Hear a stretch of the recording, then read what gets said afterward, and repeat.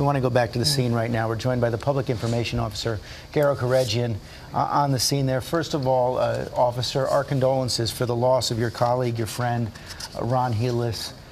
He was a man who died a hero. Thank you. Thank you. He was a great man. He was a cop's cop, and we miss him. We miss him already, and we're in mourning as an agency. We're in mourning as a community.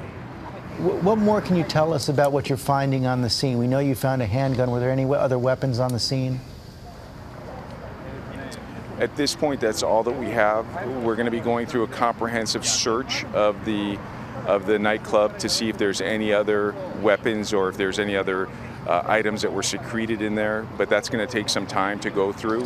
At this point, it's a handgun that was discovered. There have been some reports that perhaps he might have thrown a smoke bomb. Can you confirm that?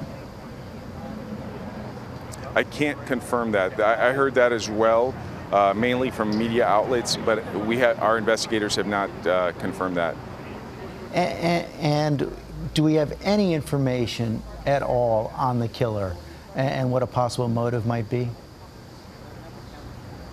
At this point, we don't. We're going through the process of identifying him. Once we do, we will go through we're going to search his residence, we'll search any type of social media accounts, contact his friends, his family, go through all the investigative steps to see what, if anything, was a motivation or if this was just simply a madman that picked tonight to make some sort of sick statement.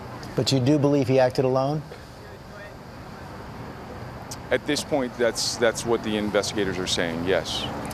Well, Officer, thank you very much for your time this morning. Again, we send our condolences to you and your whole force. Thank you. Hi, everyone. George Stephanopoulos here. Thanks for checking out the ABC News YouTube channel. If you'd like to get more videos, show highlights, and watch live event coverage, click on the right over here to subscribe to our channel. And don't forget to download the ABC News app for breaking news alerts. Thanks for watching.